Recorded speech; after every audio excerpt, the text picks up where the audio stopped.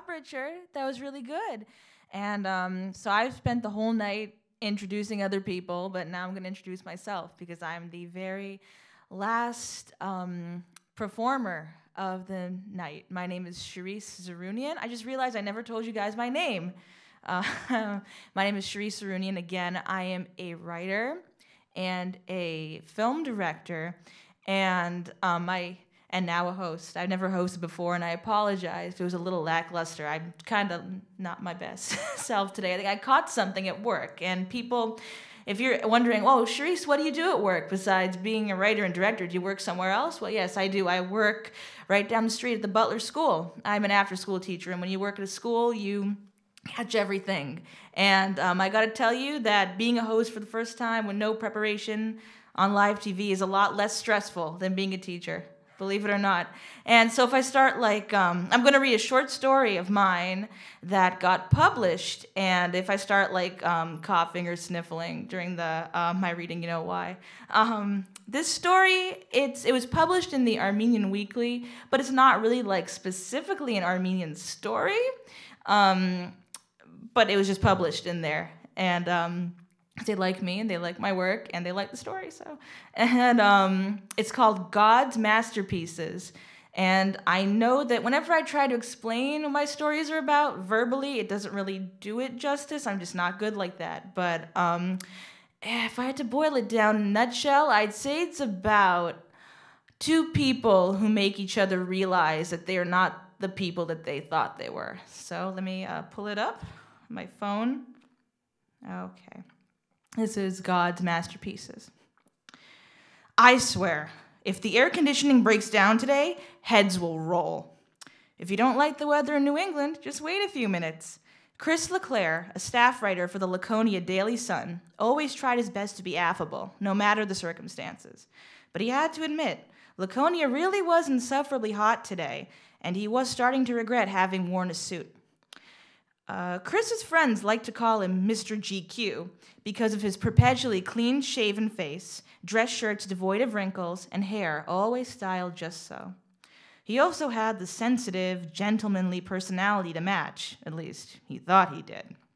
At this moment, he was at Incredible, one of the most renowned tattoo parlors in New Hampshire, sweating rivers as Nadia Bennett, the owner of the place, fiddled with the air conditioner to bring the temperature down to a more tolerable level.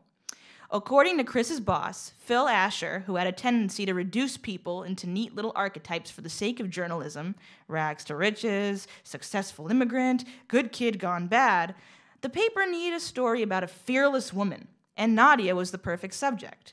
Chris had agreed. She must be fearless, he thought. Women who squash tradition under their heels have to be. Well, I feel like we're in the Southwest right now. Nadia wiped her brow with the back of her hand. Her arms were covered from wrist to shoulders in different designs and words. Heavily tattooed people are not hard to find in New Hampshire, but Chris, who had only been living in the Granite State for a little over a year, was still getting used to seeing breathing, talking murals everywhere he went. He snapped himself out of staring at her when she sat down at one of the shop's tables. "You can sit, you know," she said, noticing that Chris was still standing. "Oh, yeah." Chris finally obliged. He wasn't the type to make himself comfortable in an interviewee's home or workplace without permission. "Thank you." "Welcome to my empire," said Nadia. She gestured to the warm yellow walls, which were adorned with Best of New Hampshire plaques from different years and signs reminding employees about good hygienic practices regarding needles. Every movement of hers, from her runway model walk to the graceful way she waved her hand around the room, was seemingly perfumed with self-assurance. "I'm sorry I didn't prepare much. Last week was bike week up here, so I had a whole parade of men on motorcycles coming in and out to get inked up. I could hardly get a minute to relax." "Ah, don't worry." Chris placed his iPhone on the table. "I don't use a strict Q&A format. I prefer to record myself having a natural conversation with the subject and then use any nuggets I find interesting." "I've never been interviewed that way before." "I'm different than others at the Daily Sun," Chris replied, if not a little smugly. "I see people first and story second." "Well, you're a breath of fresh air then." Chris beamed, pleased with the compliment. He gently brought his finger down on the red record button on the screen, like an airplane landing on a runway. "So, Nadia, why this?" Nadia looked at him wryly. Why not this? Well, you're clearly talented and successful at what you do, but tattooing... He searched for the right words. I mean, when you have career day at school, the teachers don't typically bring up tattoo artistry as an option. Oh, God. I remember when my father came in to talk to my preschool class for career day. He works in pharmaceutical research. Try explaining that to a group of 4- and 5-year-olds. She attempted to speak in a baritone. We give people medicine and see if it makes them well. Was your class a respectful audience? As respectful and attentive as you'd expect, Chris. She laughed heartily. At one point, I got bored and just wanted to derail his train of thought, and I remembered we had a children's book in our classroom. It was all about etiquette. So I interrupted him with, Dada, do you know the bad manners book? So he just looked at me, and he looked at everybody else like, well, this is ironic. Nadia giggled, stuck a hand in her hair, and shook her head. Chris was transfixed by the dark, wavy avalanche that came tumbling down her shoulders. She was a paradox, playful and endearing, yet sexy and sultry with her tattoos, goth black tresses, and plump lips. There was no way to describe her accurately. Whatever she was starting to create emotions in him that he knew he wasn't supposed to experience on the job. My mother should have come in instead. My class would have loved her. What does she do? She's a painter. Not a famous one, but a pretty good one. You know those people you see selling their work at street festivals? She's one of those and makes a decent chunk of change from it, too. I dare say she's the reason I'm a tattoo artist. So she was your biggest influence? Oh, yes. I learned to draw and paint from her, and she always encouraged me to keep honing my skills. I'm not sure where she learned it from, though. Probably Bob Ross. We watched a lot of Bob Ross when I was little. You're not old enough to know Bob Ross. Before he could stop himself, Chris obliterated her thought. Suddenly, the air in the room hardened, and he could feel Nadia crucifying him with her eyes. I'm sorry, he stammered. I meant it in the best possible way, meaning that you've achieved so much already, and you're not even old enough to know who Bob Ross was. I know how old I am. Nadia bristled, but then felt a wave of guilt rush over her, and scrambled to smooth the moment over. Happy little trees. She put on her best Bob Ross voice and pantomime painting with her index finger and thumb. Why don't we paint some happy little trees, Chris? When Chris chuckled, she too felt more at ease and continued. Anyway, she never came to any career-related things at school for me or my 2 brothers. She always tried, but Dad would always talk her out of it. She rolled her eyes. He believed the children should be taught to pursue real occupations.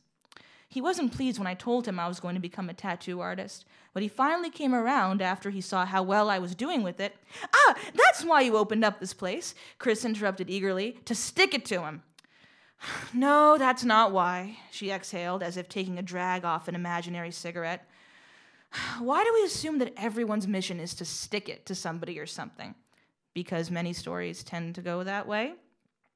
I thought you saw people first. Not stories. She raised her eyebrows, and Chris felt himself redden. Nadia began to trace the edges of the table with her finger. It wasn't just that. In every area, he would either dismiss or silence her. Even when I was small, I used to worry for her, and she'd always say, You don't have to worry about me, baby. I'm made of hard candy. She looked away somberly.